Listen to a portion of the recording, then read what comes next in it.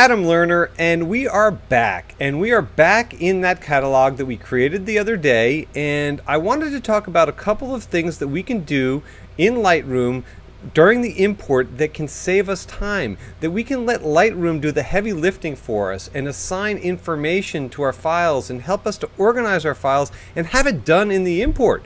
And that way we can get right into editing. So a couple of things that we didn't talk about were file renaming, file handling, sorting, a couple of different things. Let's get right into file renaming. So what you can do while you're importing your files is you can have Lightroom rename them. So let's say I wanted this particular wedding to be renamed in my catalog so that I can more easily find these files, and instead of them just having a generic name with my initials on it, I want to assign these to the client or to the shoot. I can select rename files, and let's say I want to select custom name and original file number. Okay, I can put some text in there. In this case I wrote Dan and Avon because that is the name of the couple, and then if I look at the sample it says Dan and Avon and then the file name and then NEF, which is for the raw file.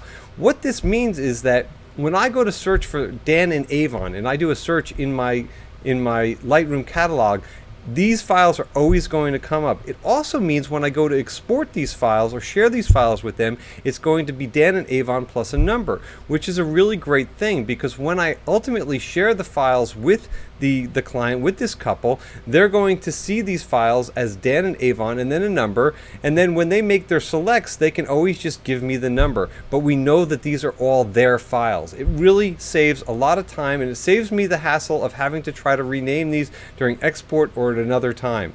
Another thing is file handling, where it says here don't import suspected duplicates. This is a really cool thing, because let's say for example I was out shooting and I shot a few hundred images or even 50 or whatever the case may be, and I didn't erase the card after I shot those images, okay, and then I went back out and I did another shoot, but I'd already imported the images from the first shoot. I don't want those images re-imported into Lightroom, because all that's going to do is it's going to clutter my catalog and it's going to make more work for me. So I typically select don't import suspected duplicates because that saves me time.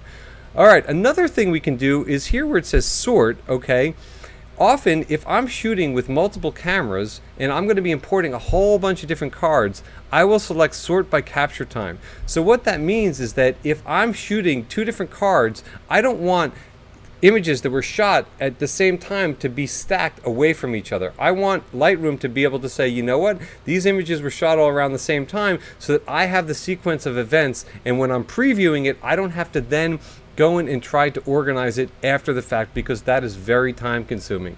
So here's just a few other additional enhancements that I wanted to talk about when you're importing images into Lightroom. These are workflow tricks and tips that can save you time. If you have any questions, please leave them in the comments below or email me at adamlernerphoto@gmail.com. That's it for now, and we will see you soon.